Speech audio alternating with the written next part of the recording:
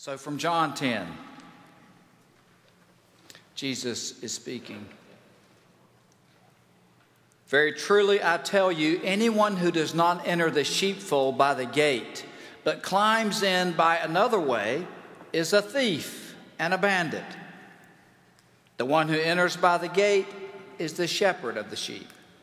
The gatekeeper opens the gate for him, and the sheep hear his voice. He calls his own sheep by name and leads them out. When he has brought out all his own, he goes ahead of them, and the sheep follow him because they know his voice. They will not follow a stranger, but they will run from him because they do not know the voice of strangers. Jesus used this figure of speech with them, but they did not understand what he was saying to them. So again, Jesus said to them, very truly I tell you, I am the gate for the sheep. All who came before me are thieves and bandits, but the sheep did not listen to them. I am the gate. Whoever enters by me will be saved and will come in and go out and find pasture. The thief only comes to steal and kill and destroy. I came that they may have life and have it abundantly. This is the word of the Lord. Let us pray.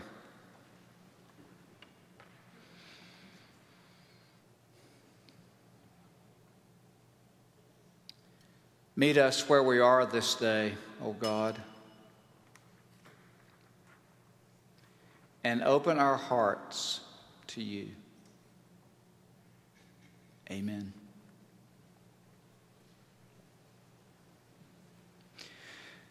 Suppose I gave you this card with instructions to complete this sentence.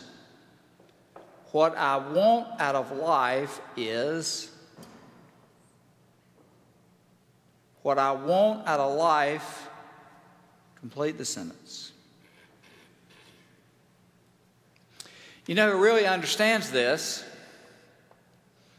Advertisers. You and I are exposed to hundreds of advertising messages every day.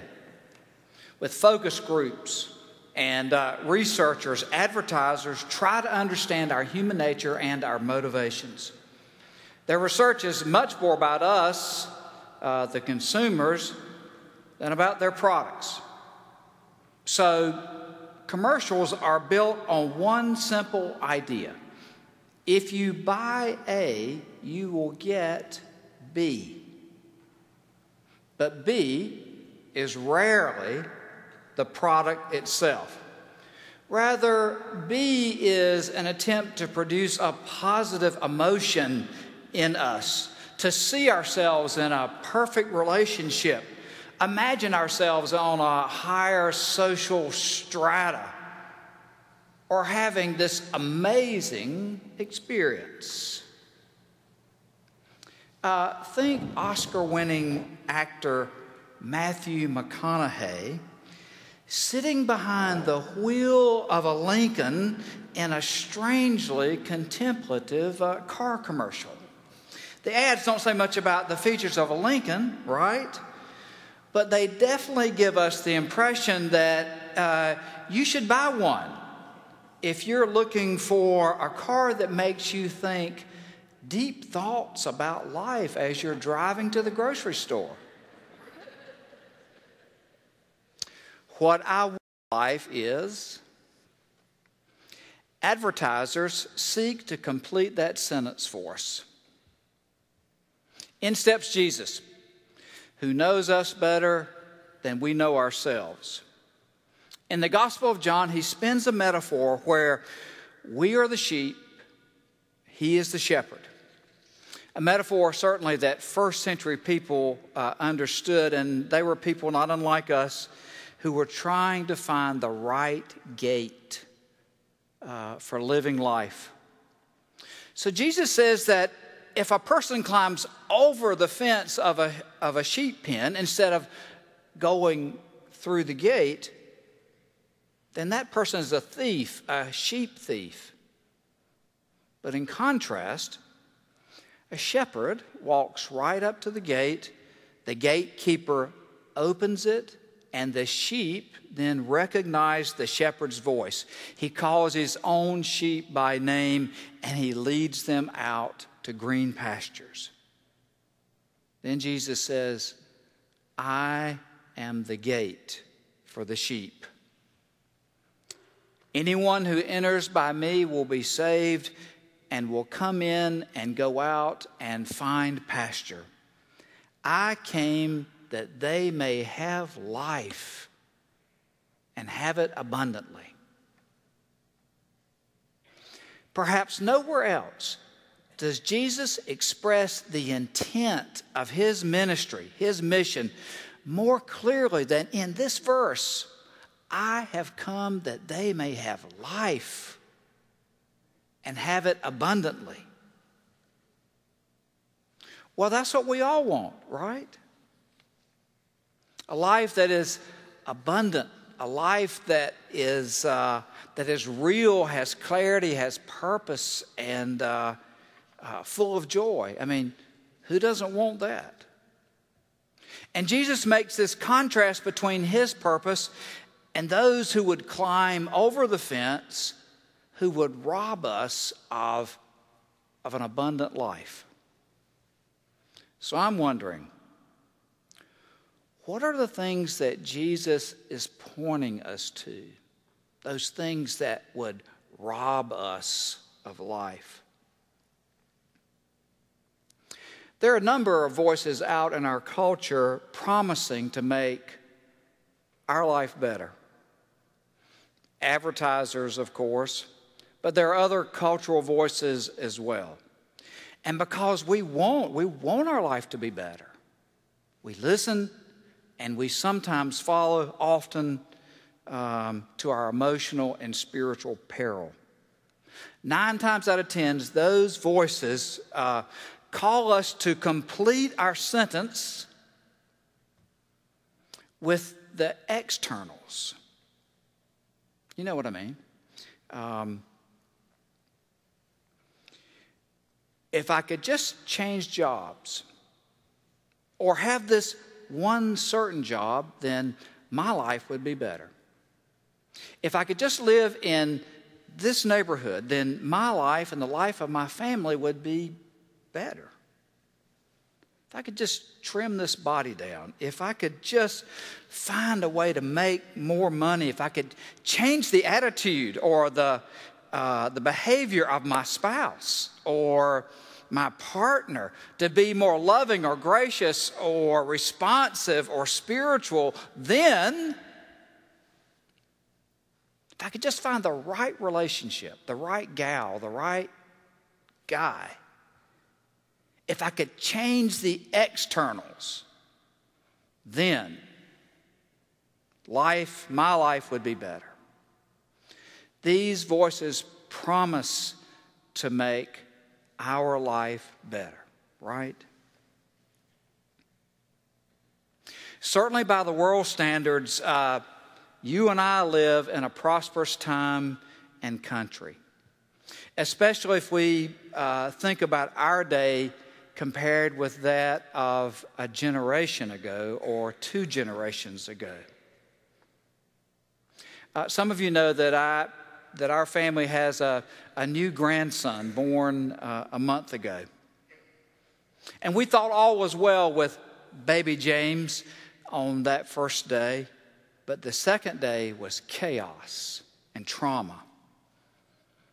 He was not breathing well. One doctor thought it might be a heart problem.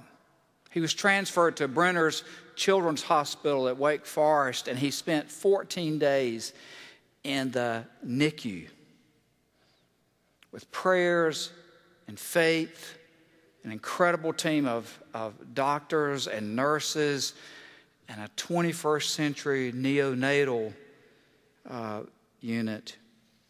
James was sustained until his lungs were developed and he could breathe on his own. I mean, he's fine now. He's doing well.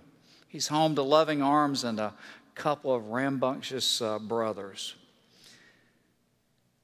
But my guess is 50 years ago,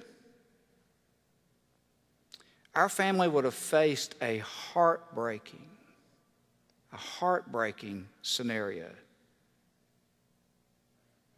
Which is to say that we often take for granted that we live in a prosperous time. So we have to be careful when it comes to understanding abundance. We'll grow up thinking that abundance is about having more things and more stuff and more money.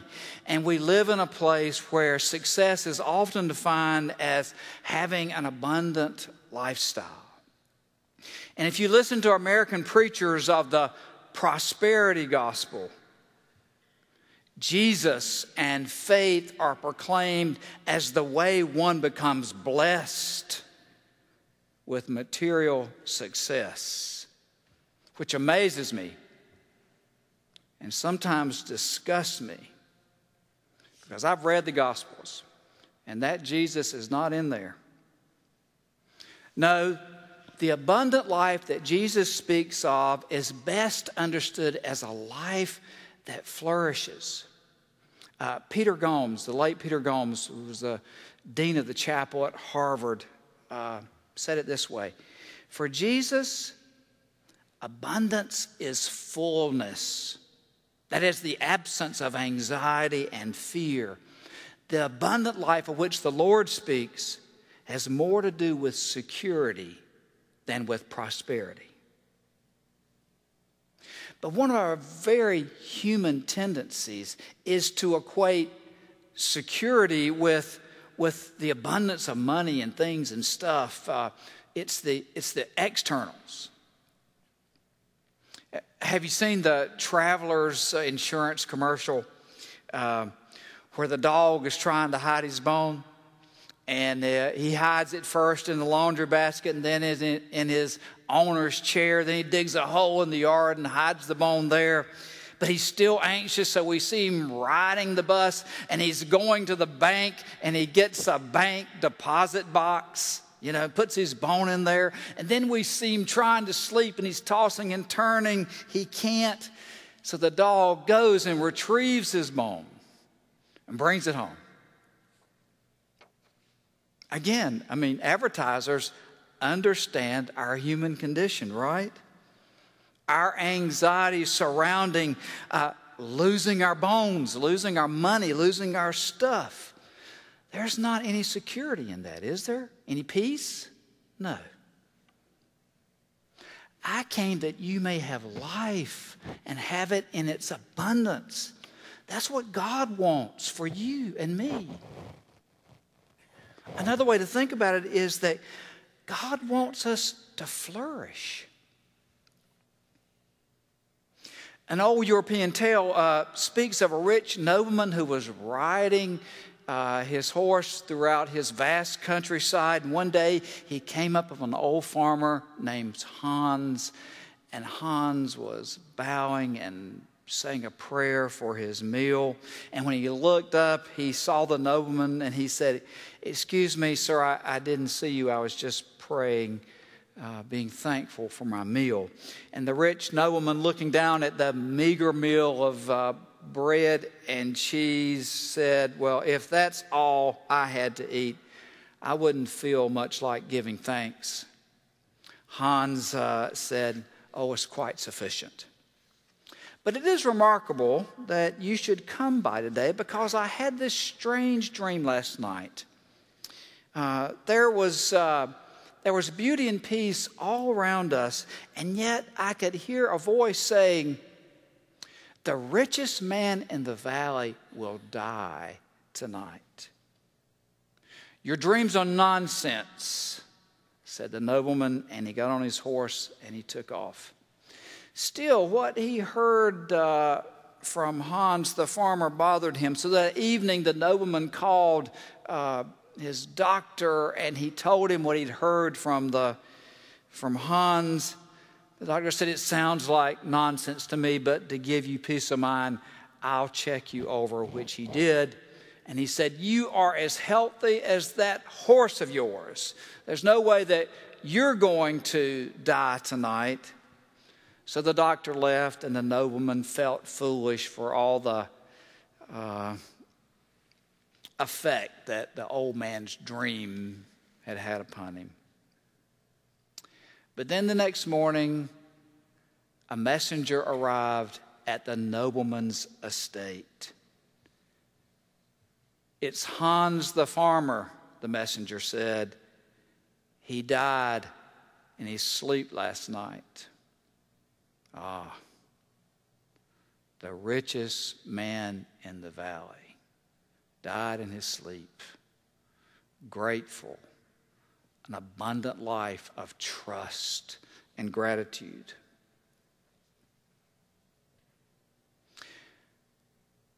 Sometimes we ask the question, is our faith working for us?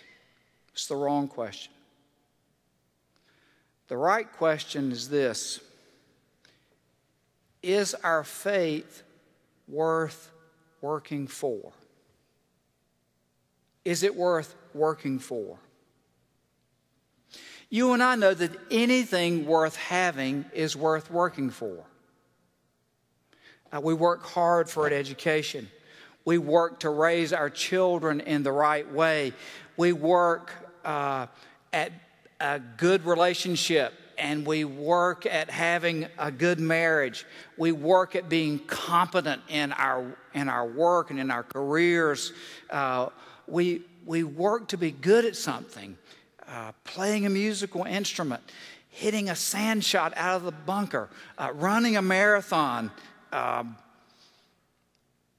mastering the art of teaching, learning to paint an oceanscape on a canvas, to work on a project or a cause that means a lot to us. We know that anything worth having is worth working for. It's like the Manhattan tourist who was on the way to a concert, but she was really, really lost. And she saw a man who looked like he maybe lived on the streets, but she was desperate. And she asked him, "Do you know how to get to Carnegie Hall?" You've heard this, hadn't you? The man never looked up. He said, "Practice, practice, practice."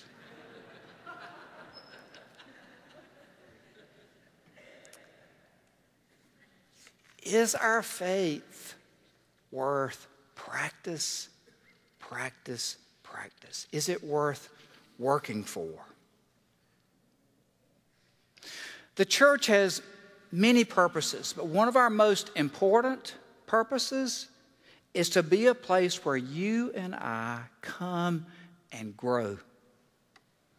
Now, belonging, being a part of a community is important, but belonging is static. The beauty of the church is that it can be a place of movement, a place of spiritual movement, a place of growth. Or think about it this way. Who wants to be the same person a year from now or 5 years from now that we are right now, today? I mean, when life loses its pizzazz, generally it's because we are stuck in the same old, same old. Now, what we want, what we need is movement, growth, a path of expanding ideas and perspective, spiritual maturity. The church, at its very best, offers us this path, which leads us to abundant living. A woman in her 30s wrote this. She said, "In December, I had a panic attack. I was out for supper with my husband and some good friends. I thought it was a reaction to the food. My heart raced. I was white as a sheet. I couldn't breathe. 6 months earlier, my brother died at the age of 31. I thought I was doing okay until that moment. After that, I began to realize the state of anxiety I was in and that it was not going away. Continued panic attacks and increasing fears began to shrink my world. I finally began to be honest with myself and with God. God was, to my surprise, willing to answer my questions and began to show me that life is not full of fear. God began to show me joy. I began to trust Him and to let go of some of my control. I joined a small group at church. What a surprise as I learned about myself and my anxiety. She writes, I've continued my spiritual journey. God has become my greatest friend in whom I trust so much more. At the beginning, I would pray, Lord, heal me from my anxiety. Now I pray, Lord, what is it exactly that I need healing from? In the process, she says, God has given me something special. Now that is growth. The abundant life that Jesus offers is linked to our spiritual growth. And here's what I know for sure. I have never seen anyone grow who didn't want to.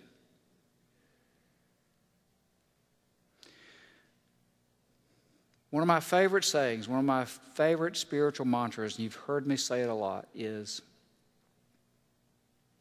when the student is ready, the teacher appears.